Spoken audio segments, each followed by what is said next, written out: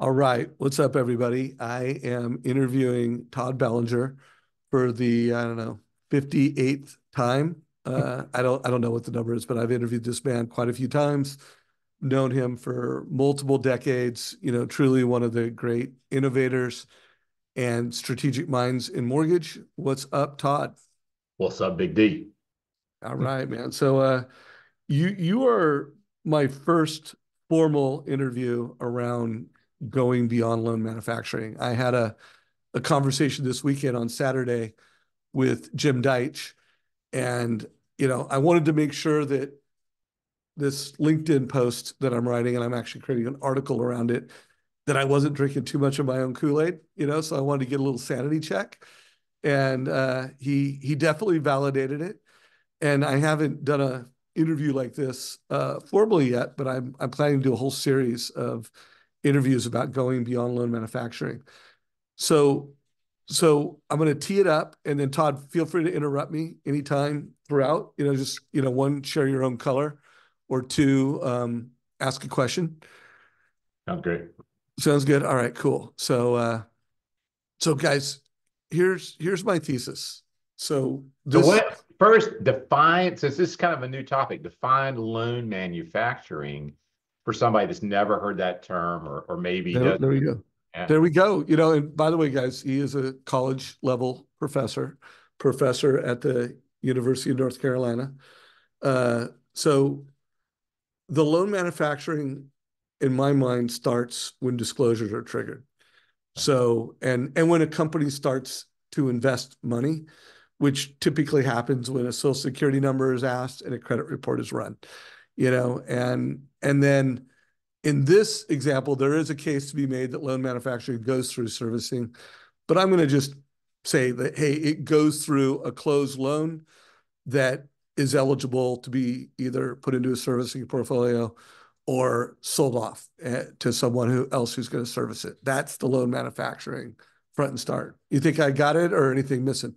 No, that's good. And would you say what percentage of that would you say is back office versus front office as part of the functional process of the lending industry? Yeah, I don't know. I mean, I do because when you say front office and back office, are you talking about processing the loan, and then when does it get into what's back office? Is back office underwriting? Yeah, exactly. Yeah, so it's kind of like, you think of people going out as salespeople trying to create opportunities, and that's normally an outreach marketing and sales function. And they're heavily involved until the application's taken, and then it moves into often processing and service. I mean, all that stuff you're talking about. So manufacturing, if you think about a product, there's always people that design the car and everything. And then there's people that are sitting back there in the manufacturing side, building the car.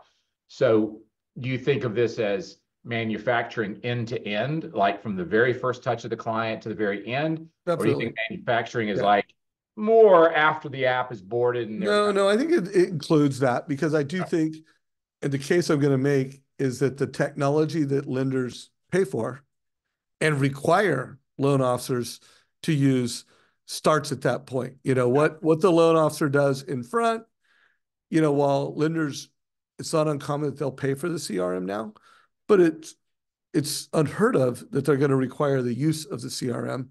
But when it comes to how an application comes in, whatever their POS is, they don't have, I don't like Blend, I want to use Simple Nexus. No, we have one POS platform, and it's not like, oh, I get to use whatever LOS I want, or I get to use whatever pricing engine I want.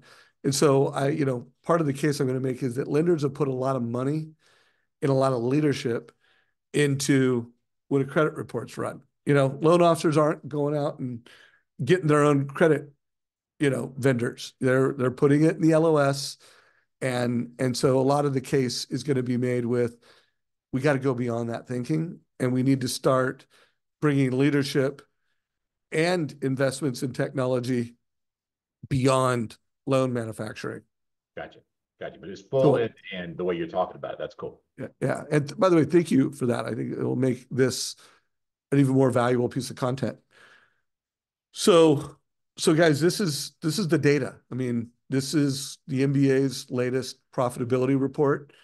And, notice that the industry has been negative anywhere from 5 basis points. 99 was the most, but 20, 100, 69, 19, there's just a lot, and that's industry loss. And guys, I'm working on getting even more data, more specific data on this, which I will have soon.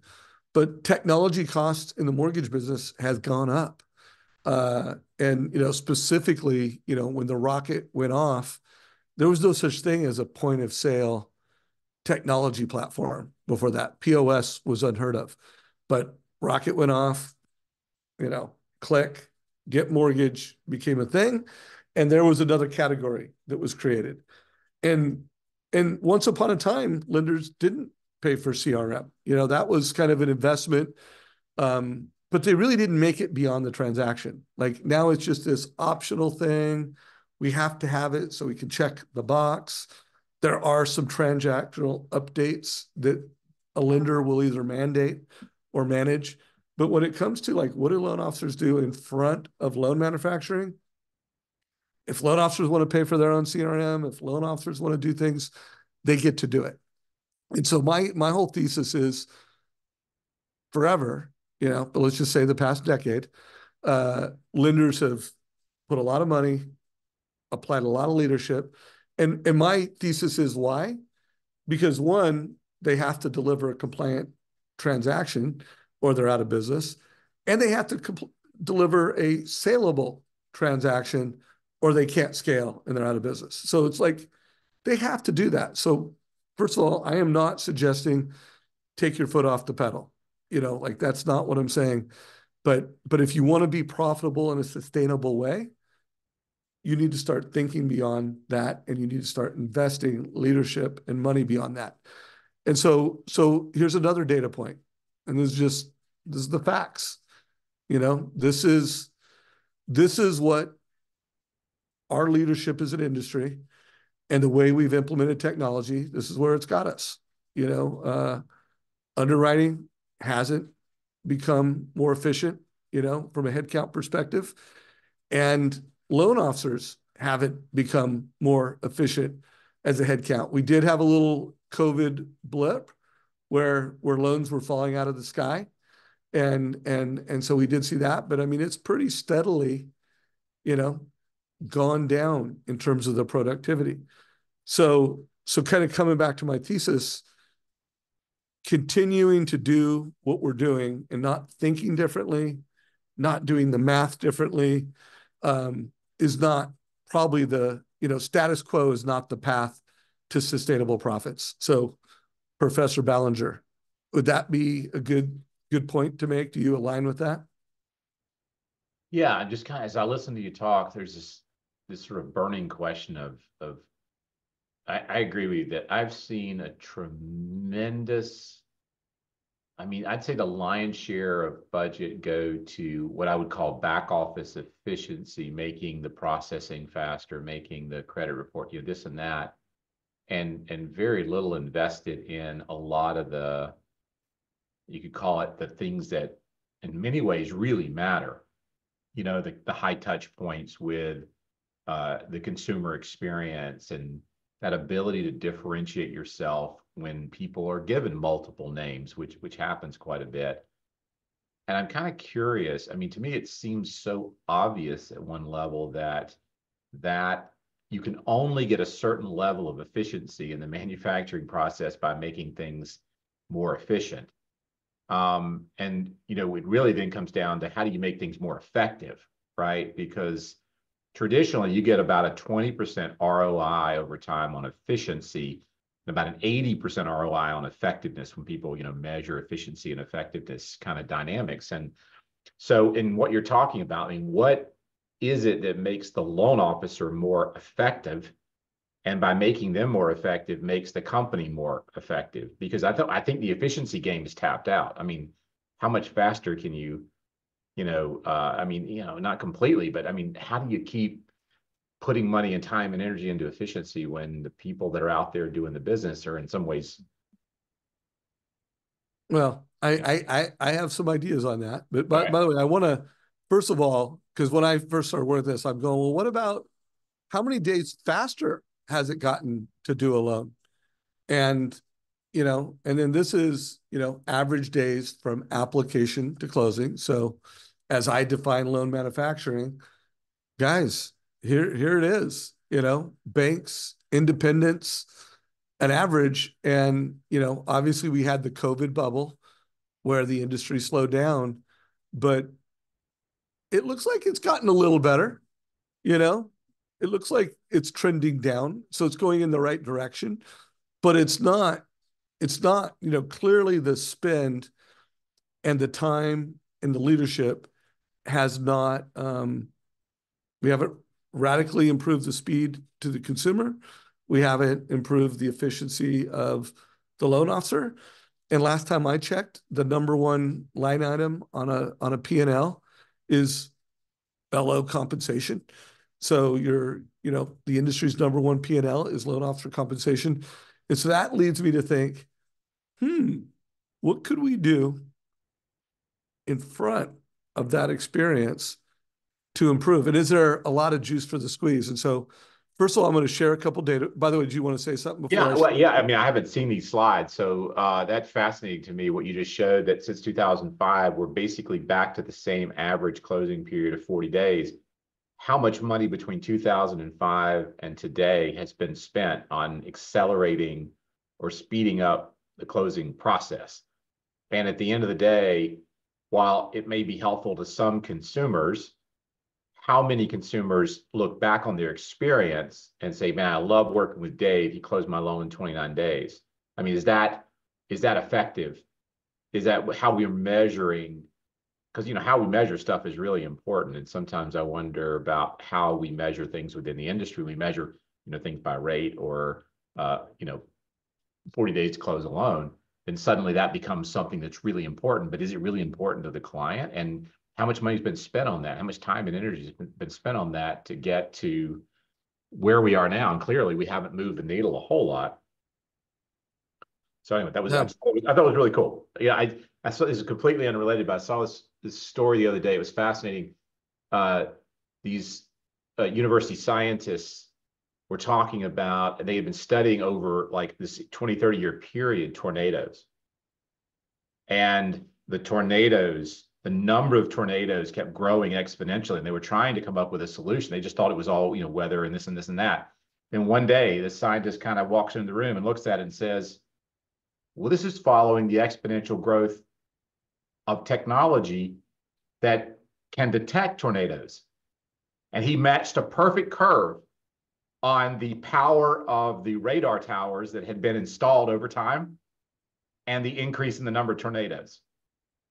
You follow me? There were no more tornadoes. It's just we got better at finding tornadoes, but no one was looking at that. They were all looking at, oh my God, there's 60, they're 80, they're 90, they're average of this many tornadoes.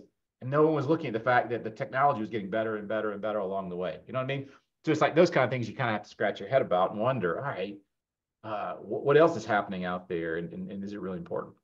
Yeah, no doubt. Well, here's something that is reporting. And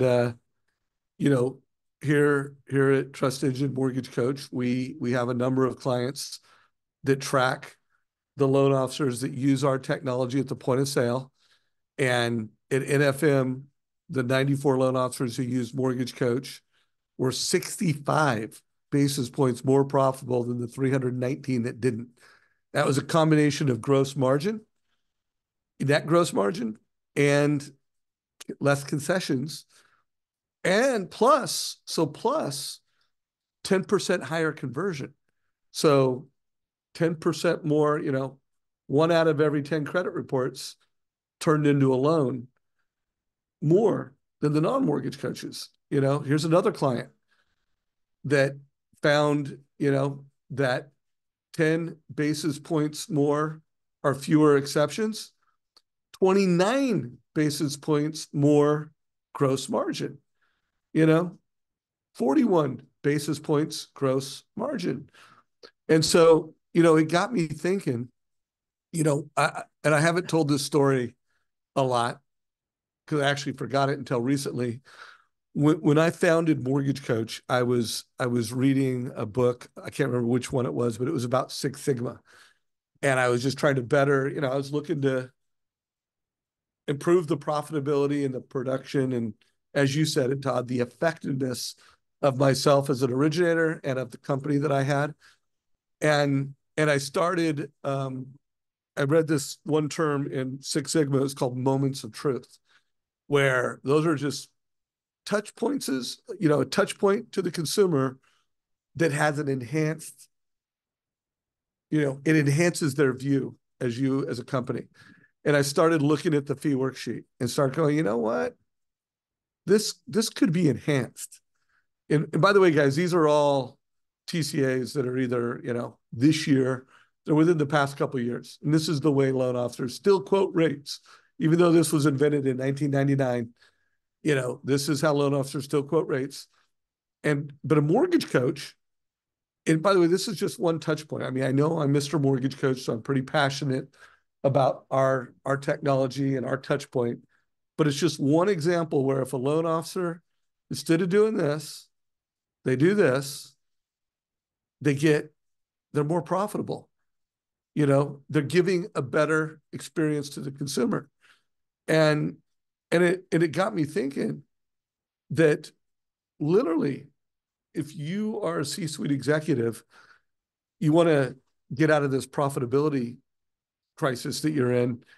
The answer is not what you're doing in the loan manufacturing. I do think we're going to start to see with AI coming, and I do believe over the next few years, we will see a lot of technology investment promises actualized in loan manufacturing. So by no means am I saying take the eye off that, but I am absolutely saying, and I know firsthand because I've sold to the C-suite for many years, and most of the companies that have our technology, they put one, they don't pay for it for the loan officers. Two, they don't invest the leadership energy in teaching and training and showing loan officers, like, look, loan officers that use this are this profitable. Like there's on a scale of 1 to 10, the industry's like at a 2 of investing time and leadership in that. And literally, when you look at the basis points, like this one touch point could solve the profit crisis. If lenders, this is now part of loan manufacturing here at whatever company, it's built into our LOS, it's built into our product and pricing engine. All of our fee engines go into it. This is the compliant way to quote rates and loans at this company. And you need to have a minimum level of training, profitable. The industry's profitability crisis is over. Go beyond the transaction. Todd? What do you think is the first moment where that's the most critical for a loan officer when it comes to, they're meeting with a client, they're talking to them? What's that moment of truth where the client really gets that they're in the right place? That's so funny because I just got done doing a webinar with a large lender. I mean, a top 30 lender, over 500 loan officers, and I was doing a training. And towards the end, we were doing some Q&A, and one of the loan officers asked a really good question, and he was getting grinded. So he had quoted a rate, he had already lowered his price, he'd already built a price concession into it, and he was competing with a low price leader, and he was like, what should I do? And I gave him a move, that we teach, like, hey, when you are negotiating concession, show your loan versus your competition. And then instead of negotiate based off of an eighth in rate, which is a lot of basis points, figure out what the cost is over a year. And whatever that, if it's less than $2,000 over the course of a year, you may not need to give a concession. And if you do give a concession, negotiate dollars, not rates, because negotiating with basis points is a lot more. But to answer your question, it's the moment they start talking to you. It's I always say that if you want to be interesting. You need to be interested. And so I think it really resonates to what you teach and what you train, that it starts with how interested you are in that consumer, the questions you ask, and again, to the point I'm making, going beyond loan manufacturing, it starts by how interested you are, how many questions you ask before you prescribe or quote a rate. I don't know. If you have a different answer, I'd love to hear it, but that's No, my answer. no, I think we're spot on that there's such value in helping people um, reveal to themselves what they really want or why they're really doing something, right? So, and a lot of times when they come there and they say, I'm here, why am I here? Well, I want to buy a house. No, well, actually, I can't help you with that. Why are you here? Well, I want to borrow money to buy a house. Okay. Why are you borrowing money? Well, because I can't pay cash. You know what I mean? It's like, I'm not saying that's the process, but in if you stop and actually ask them, why they're there in that process, you help them to reveal to themselves why they're there. And therefore, what do they really value? And what problem are you helping them solve?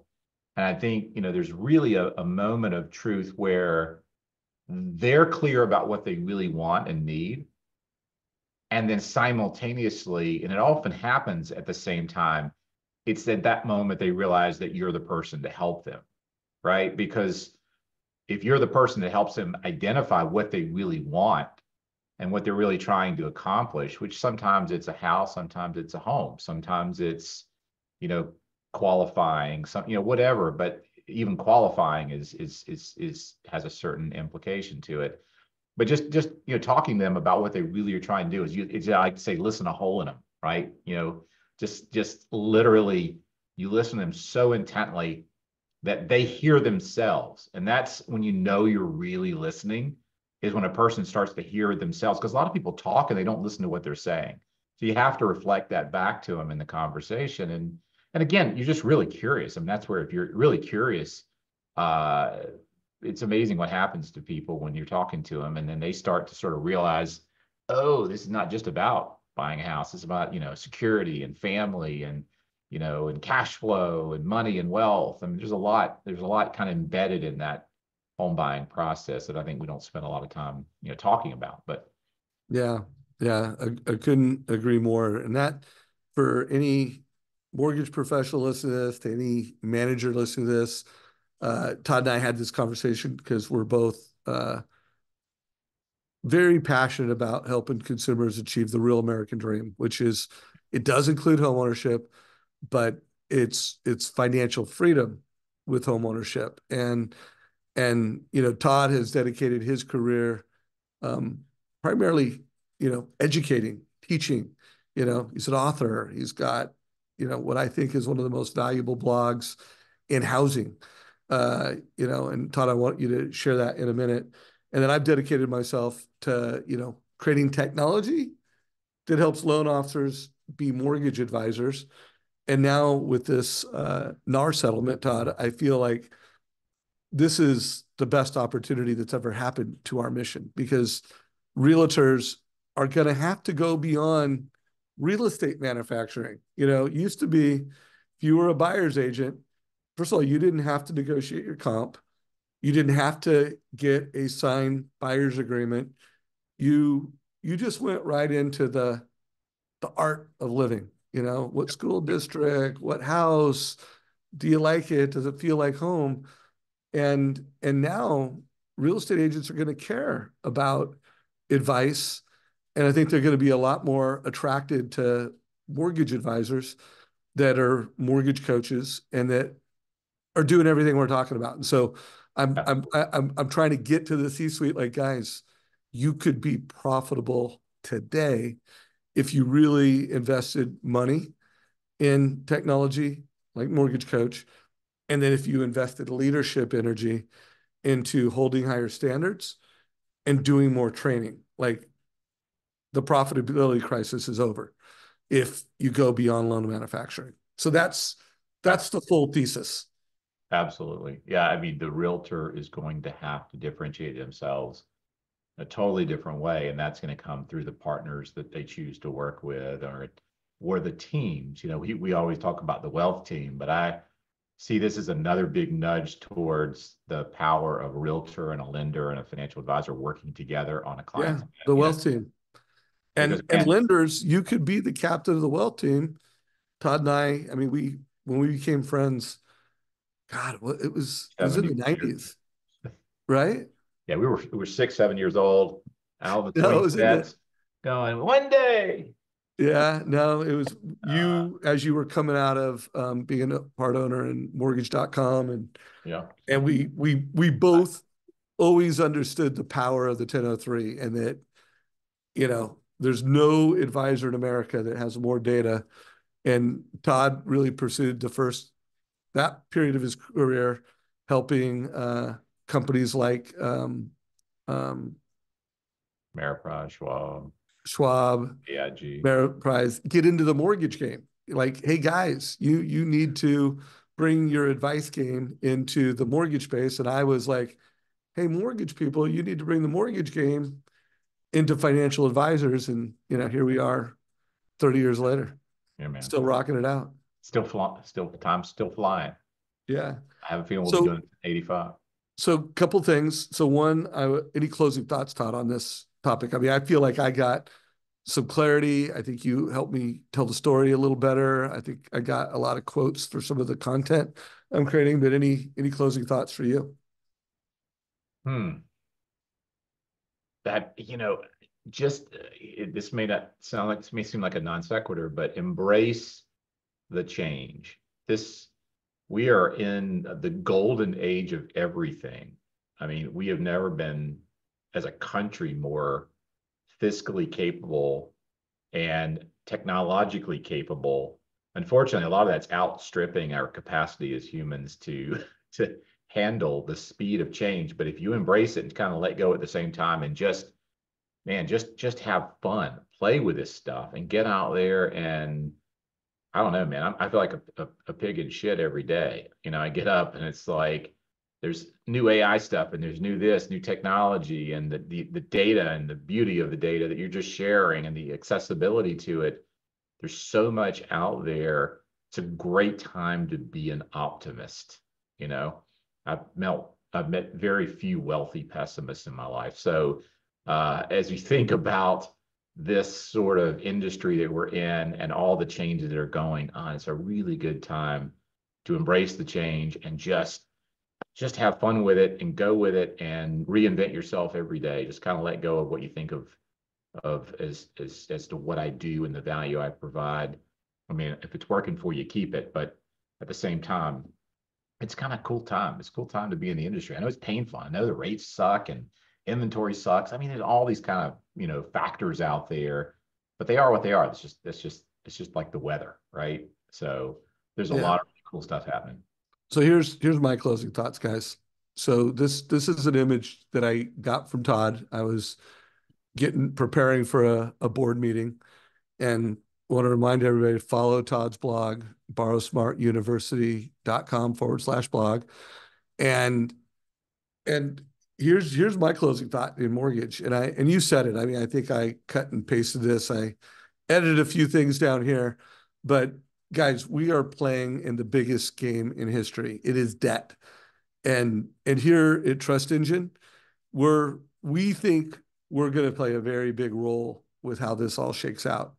But you as a loan officer, as a lender, are playing a really big role in this. And there's another slide I get from Todd. It's like one of my all-time favorite slides that Todd ever created. Of course, my marketing team made our colors. I don't know. Do you like our colors better or your colors, Todd? Yeah, well, I'm gonna have to stay with my colors, but I like Yeah. it.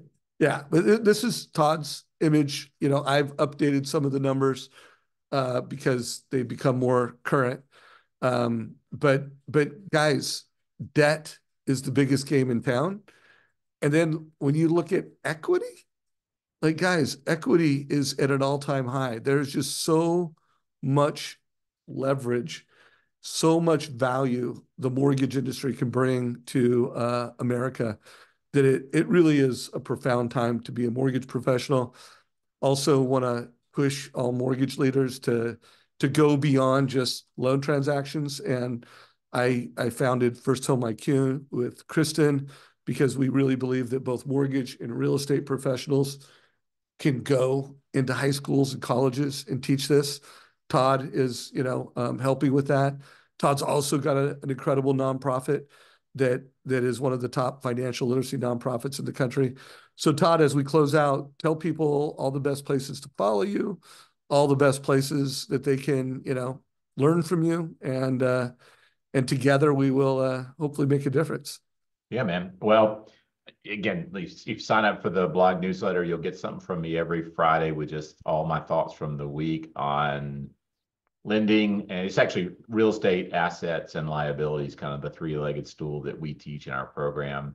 As you'll see that reflected in the newsletter, there's usually something inspirational as well, something very tactical that's going on that I think people ought to know about. And if you want to learn more about what we do, just go to barsmartuniversity.com and you can see we have, a designation training program, community, a lot of really cool stuff going on there. We've got a great community that is growing of people that are studying with us and learning and collaborating and doing exactly what you're talking about, Dave, investing in the other part of the business that is developing the people that really make this stuff work. Because I think with tools like AI, they're going to become incredible tools that will be used by people to get even more done with less time and energy. But it's going to make the importance of differentiating yourself as a human really, really important as well. And how do you do that, right? So that's a lot of the fun stuff we enjoy, exploring and talking about. All right. Well, hopefully everybody got value. If you stayed to the end, you are a mortgage nerd. You are our people. Let's get out there. Let's make changes. Any links that we had, I'll put them down below. And if anybody wants the slides that I shared or anything, I go to savageinsights.com. There is also a mobile club. It's usually one of the top 3 links.